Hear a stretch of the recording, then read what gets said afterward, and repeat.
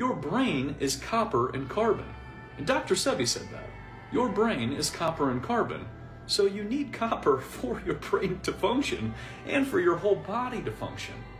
And Morley Robbins was talking about how we only need 1 milligram of iron in our body per day. The rest is supposed to be coming from copper. So think about this imbalance that we're having. We have no copper over here, and then we have all this iron and all this plastic over here. Well, this is going to gunk us all up, just like those pipes. It's going to block up those pipes, which what's it's going to do to the body? It's going to block up the pipes of the body, or the electrical pathways of the body, or the meridian lines that run up and down the entire body. So if you think about it, if you take the copper away, then now you're overloaded on iron. And iron doesn't conduct too well.